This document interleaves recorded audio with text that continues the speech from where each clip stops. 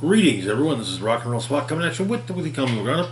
We're in the latter half of the roundup now, so let's get started. Kicking things off, we've got Amazing Spider-Man number 7. So where we had left off, Peter had Spider-Man had been used by Tombstone to take down the Rose, and in the last issue, which was the legacy number 900, Peter dealt with the living computer and was actually somewhat saved by the Sinister Six. Speaking of the Sinister Six, we begin in Brownsville, Brooklyn, with Starling, Miles Morales' girlfriend, visiting her grandfather, Adrian Toomes, the Vulture. And apparently she was told that the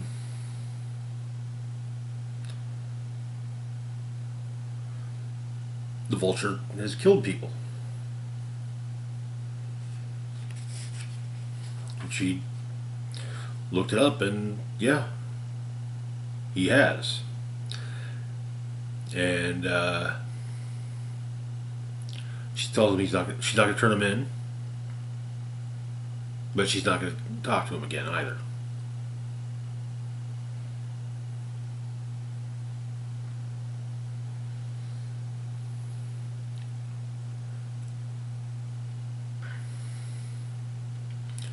And as she's leaving, she tells him that she prayed that he was lying about Vulture having killed people.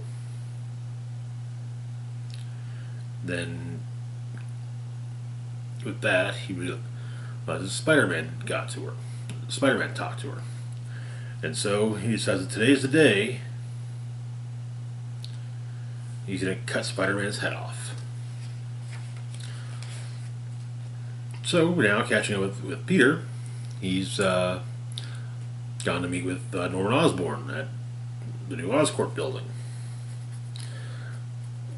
Apparently, they're working on, among other things, starting using his Norman's background in unique aerodynamics as a starting point, but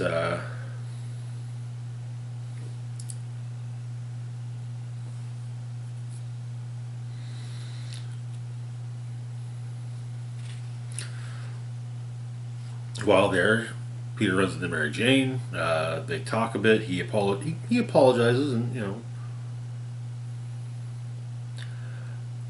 learns that she's she's doing PR for the Krakoan drugs.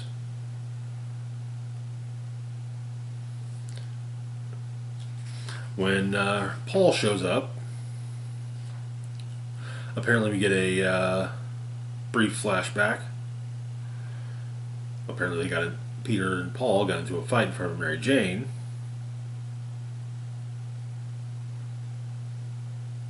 But Paul invites Peter to dinner sometime.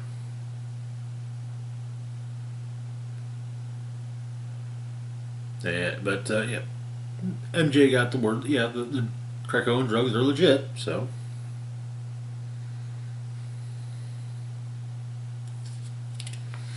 but Peter storms into Osborn's office and says, thinking maybe that MJ being there at the same time was a scheme of Osborn's, but it wasn't. And Peter tells Osborn, however, that he wants Osborn out of his life. He doesn't want Osborn bothering him.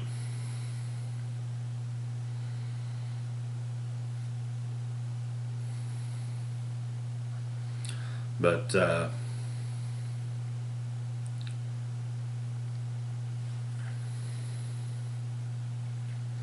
he says that he was desperate and needed Norman's help, but he doesn't anymore.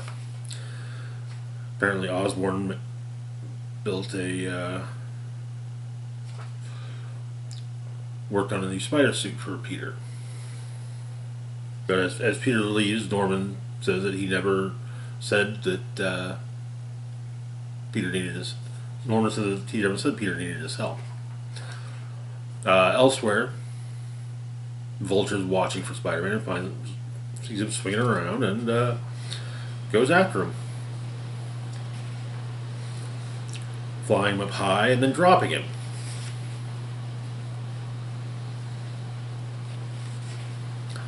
And Vulture just seriously messes him up, smashes up his web shooters, and drops him again after the web shooters are broken.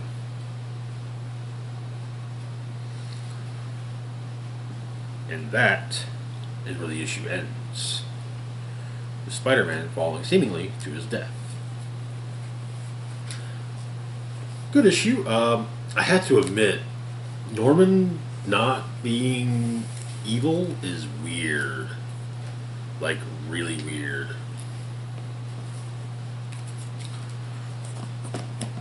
That brings us, moving on to our next book, we've got Venom Lethal Protector number 5, wrapping up the Venom flashback miniseries.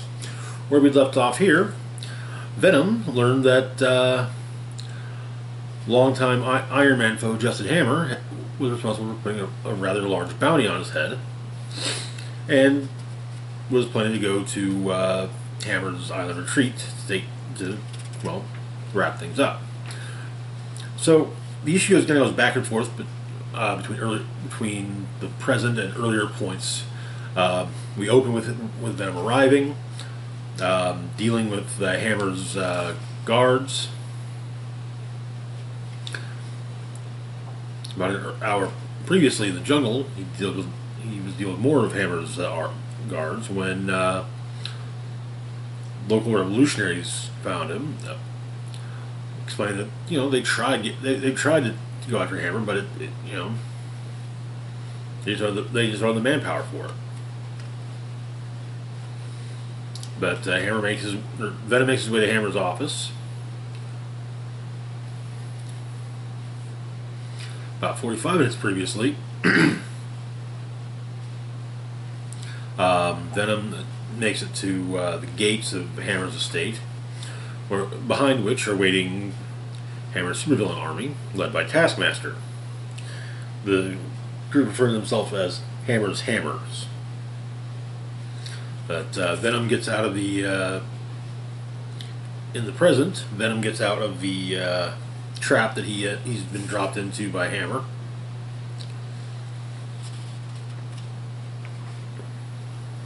We also see more of him, of Venom dealing with the various, with Hammer's various hammers. Taskmaster decides that discretion is definitely the better part of valor and makes a break for it, stealing Hammer's boat. But Hammer explains that he was hired by a guard, or by the parent of one of the guards, maybe perhaps not a guard, but one of the people that was collateral damage for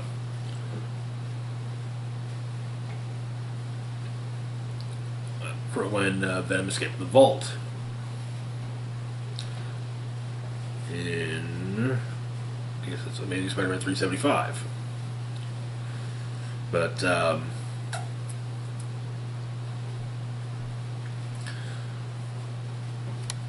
and he decided to take 10% of the amount he was paid to take care of Venom to put out a bounty. But Venom's able to,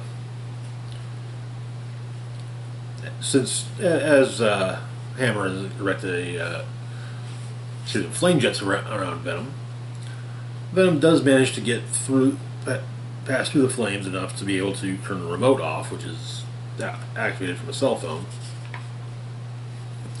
However, it was attached to a dead man's switch, which sets off the explosives in the house. And so, but Venom manages to escape before the house goes up, and sees a cruise ship in the distance and seemingly goes to stow away aboard it.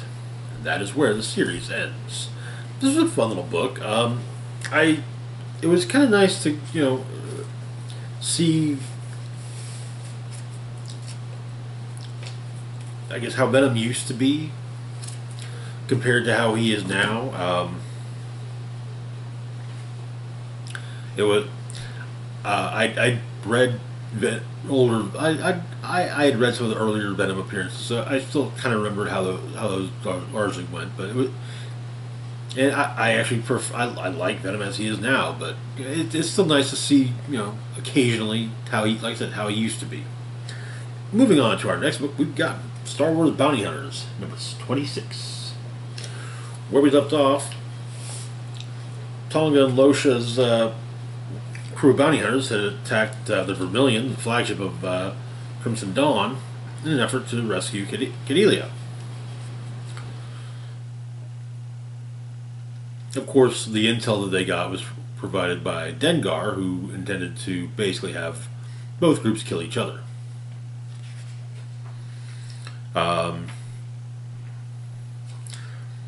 So, Tonga, they're making their way. Bounty hunters making their way through. Meanwhile, back aboard the Edgehawk, Vakora of Clan Unbroken of the Unbroken clan has gotten loose, but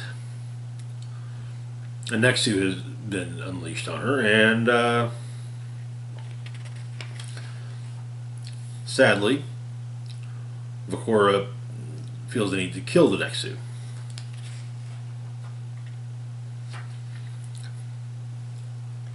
Back on the Ryleel Imperial base on Karita, one of Valence's handlers is reading the mission report of the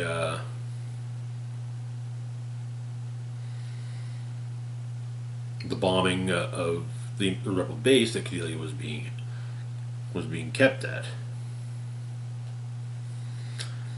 But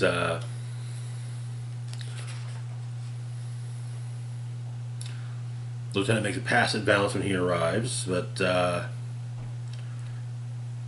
he turns it down. I think she intends to tell him what's happened, but doesn't. Back on the Vermilion,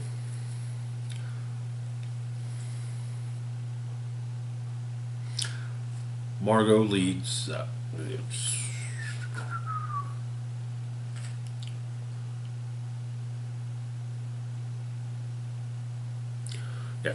Leads Tonga deeper into the Vermilion, while Dengar watches, noting the escape of Vakora, as well as the arrival of Zuckuss. But Dengar is attacked by Tasu Leech, who beats the ever-living hell out of Dengar. But Tonga is brought to Cordelia. Apparently, Cordelia doesn't want to leave. She's figuring that people either want to save her or use her. However, Tonga and Cordelia aren't alone. The Knights of Ren and Lady Kira are there. Lady Kira's impressed.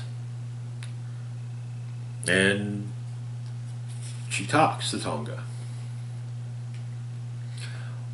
Explains the importance of Cordelia, and of course Vakora arrives and hears all of it, and they're heartbroken that once again she was lied to.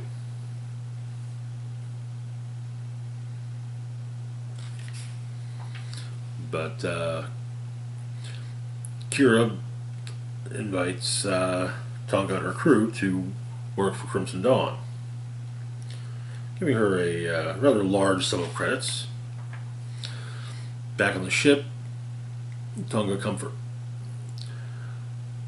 the rest of the crew are mourning the loss of the Nexu, and the fact that they didn't get the girl, so therefore they don't get the bounty. though it doesn't seem as though Tonga has informed them of the deal that she's considering on behalf from Crimson Dawn. And that is where the issue ends. The story is definitely getting interesting.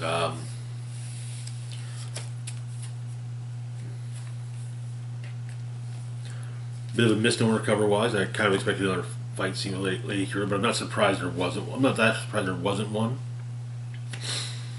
But anyway, moving on to our next book, we've got Ghost Rider, Vengeance Forever. Celebrating the 50th anniversary of Ghost Rider. So we've got a framing story and then some shorter stories throughout. The framing story has Johnny Blaze pulling up to a tattoo parlor in the middle of nowhere, and the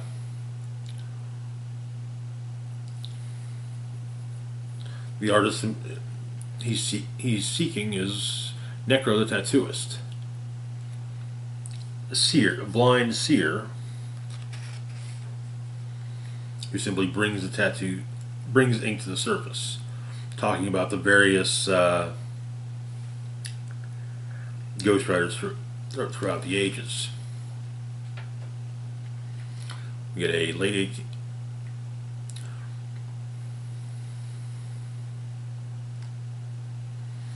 man by the name of Jimmy Underhill is to be hung for sleeping with the local sheriff's wife. But he says that he'll do anything if he just allowed to live. The tree, when Jimmy says this, says, "Did you say anything?" And of course the tree is possessed by Mephisto. But Jimmy's able to get loose and becomes an Old West Ghost Rider. Among the tattoos that Necro puts on Blaze's body are knuckle tats that say Blaze across there and Catch. We get a flashback to the Spirits of Vengeance days. Danny shows up to the Hellraiser hideaway looking for Johnny. He's asking lead to some of the patrons making attempts on him or taking a go at him, but turns out the hideaway is run by none other than Blackout. Danny drags him out, and eventually does find out what or where Johnny was. Then we get another story from the Spirits of Vengeance from the Midnight Suns days. Train full of kidnapped people, basically being, food for Dracula. Assaulting the train are Blade, Morbius, and Vengeance.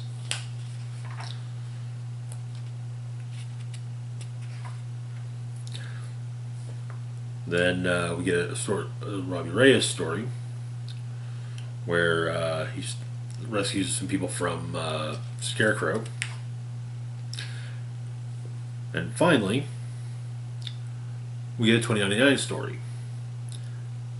The vid feed pops up of Zadakel saying, "I'm Zadakel, you're Zadakel, we're all Zadakel." And Zero Cochran, the Ghost Rider 2099, is able to trace the signal and go and stop Zadakel. After getting his tattoos done, Johnny leaves the parlor, looks up in the sky, sees a shooting star. A shooting star that is in fact the Cosmic Ghost Rider. But Johnny gets on his bike, flames up, and rides on. And that is where the issue ends.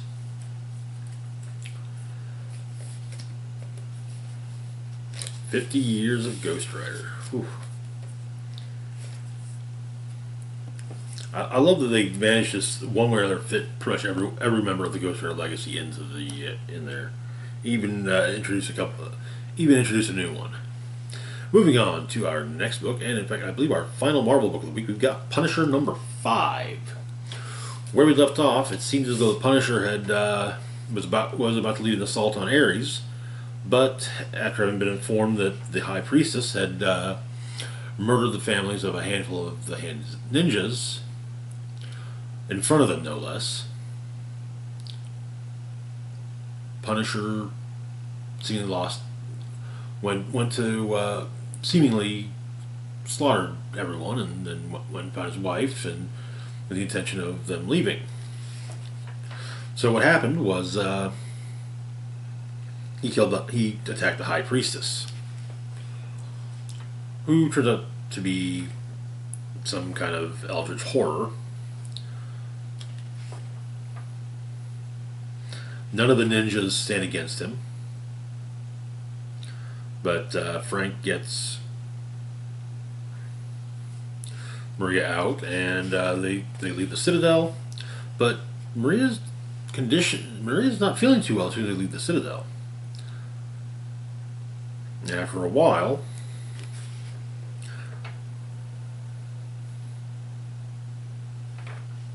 they head back. Our flashback to Frank's past is in high school. He pretty much had just one friend, a kid by the name of Stedman Sternberger. Studious, sweet-natured child who never thrown a punch and had no intention of learning how. But he was a nerd, so Frank's hanging out in the boys' room. Saves him from getting a swirly, but apparently things aren't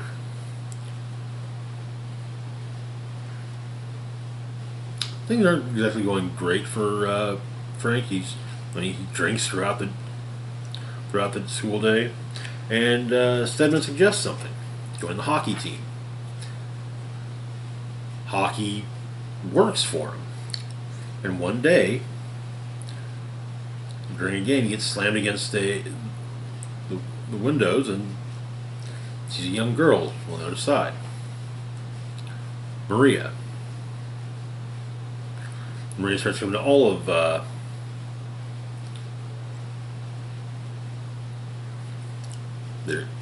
of Frank's games. Stedman notices this and writes love letters to her for signing them as Frank. Maria and Frank get together, but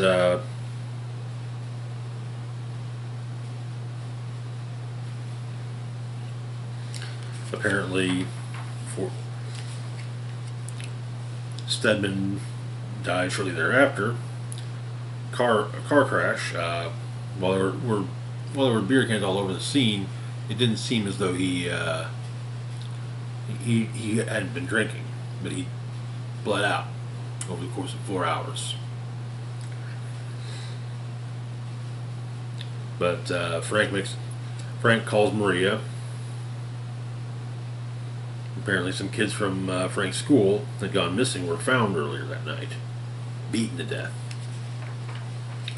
Made clear that Frank's the one who did it. But they both have things they need to tell the other. Frank telling Maria that he's joined the Marines. Maria telling Frank that she's pregnant.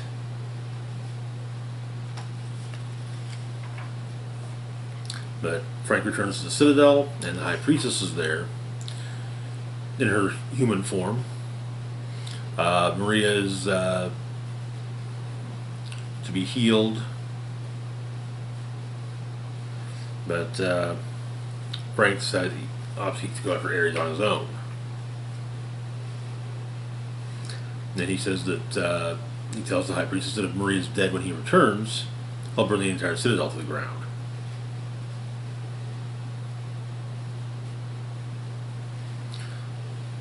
As she's being prepared for the rituals that will heal her. Maria weakly states that she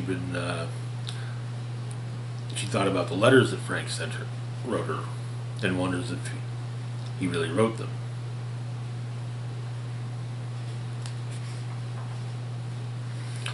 But Frank's chopper is shot down by Ares people, and but of course Frank survived and blasts his way through Ares' forces. Ares says that he will redeem the Punisher, and on his vest, the armor he wears on, it's not a spray painted Punisher skull. It's the classic Punisher logo, and that is where the issue ends. This book definitely gets more and more interesting as it goes on. Frank going one-on-one against Ares. That's that. Don't get me wrong. I like the Punisher, but there's a point. There's a point where it's like, no way Frank's gonna survive that. It's the literal god of war. But anyway, moving on to our last one for the moment, we've got DCeased, War of the Undead Gods, #1. So where we left off in DCeased, humanity had moved to another Earth, and things seem to be working out. There was a digital first series which is available in trade, but I sadly have not picked up yet. I intend to pick up the trade soon and kind of go over what else happened in the DCeased saga. So we begin with the destruction of Krypton, but this time from the perspective of Kara Zor-El. So Brainiac destroyed Krypton, but Kara is sent off into space. Apparently, she was not sent to Earth like Kal-El was. She was sent to New Genesis. Having just arrived, and it turns out that the anti-life, the population of New Genesis is seemingly all anti-life zombies, and they attack Kara and seemingly turn her. There's a brief flashback of what's happened over the last few, but they've got a cure now. Ollie's been cured. He was bitten near the end of the last series. Blue Beetle's been cured. Hippolyta asks where Diana is, but there's one person that's going to take a little bit of work to cure. So Superman and Wonder Woman are headed to pull Superman Kal-El out of the sun in hopes of curing him. Batman Damian wants to go with, but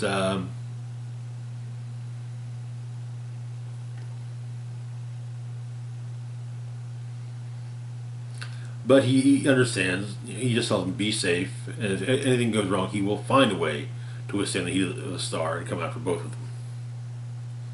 Which Cassie believes because, well, he's Batman. So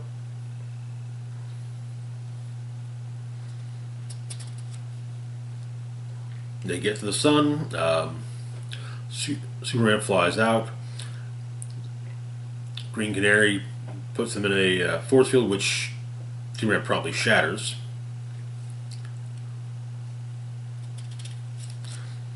They're able to hold him in place, though, and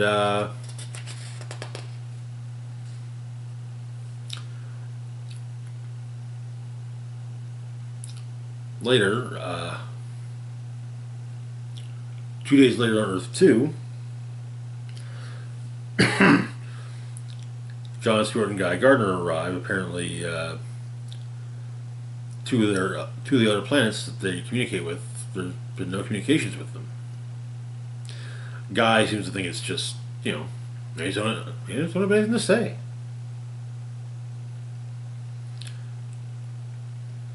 But John wants to investigate.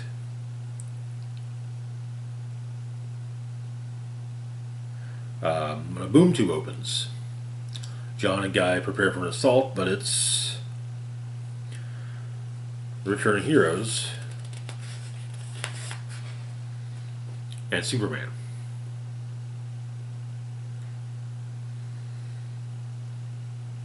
And turns out that they didn't just cure Clark, they also cured Pa Kent.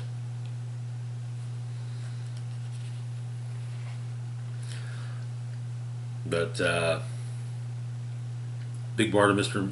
and Scott Free head back to New Genesis. But Damien tells Alfred that there was a cure, but since